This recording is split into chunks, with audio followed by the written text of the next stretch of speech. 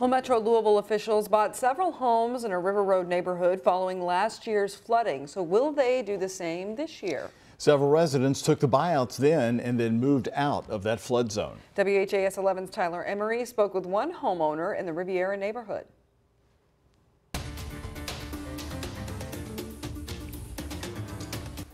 The water here in the Riviera neighborhood is still up to some mailboxes, but less homes were actually affected by this round of flooding. You can see 2 homes boarded up behind me, and it's because after last year's flooding, homeowners said they were just done with it. 1, 2, 3, and 4 was on the corner. That's how many houses John Fleming says used to be right next door to his home in the Riviera neighborhood. Because it was like the 3rd time they'd flooded. Homeowners have had it with the constant flooding. The aggravation of having to go back in and retrofit, clean up, re-drywall, furniture, move in, move out. One of John's neighbors repairing his home from the last flood.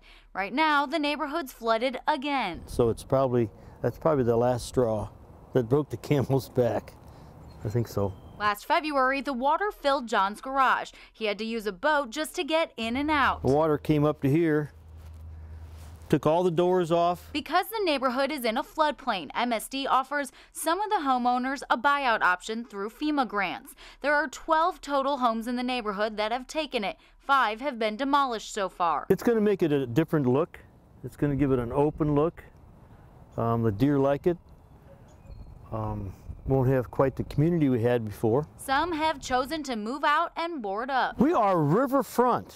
This is riverfront, true riverfront property on occasions. But as for John, people ask me, John, the river floods like it does, why do you stay? You get used to it, you prepare for it, and you deal with it. That's my answer. MSD says a few more homes in this neighborhood are set to be demolished. They just haven't been yet. Reporting for you out here in the Riviera neighborhood, I'm Tyler Emery, WHAS 11 News.